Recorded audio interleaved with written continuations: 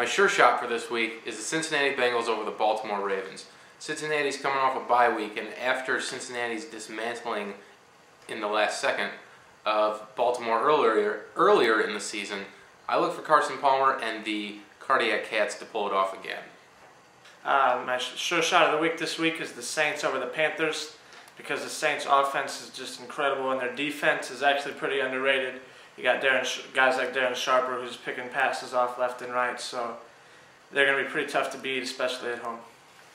My sure shot for this week is Green Bay versus Tampa Bay this week. Tampa Bay isn't doing a really good job right now, and I'd rather just go the safe way and go Green Bay, but I got a feeling they'll probably do a good job and they'll probably beat them this week. So definitely Green Bay.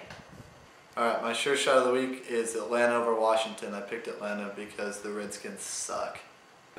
My sure shot of the week is the Patriots over the Dolphins. Tom Brady's back, and he's got to start somewhere, and why not to do it against Dan's favorite team.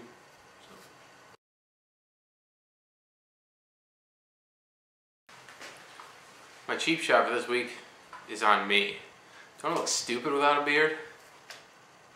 Cheap shot of the week this week goes out to Colin and Brian. How do you not have faith in Brett Favre going to Lambeau? All I can say is season's not over yet. For my cheap shot of the week, I'm calling out Drew Brees' mullet. It looks ridiculous. Yes, Evan, you do look stupid without a beard.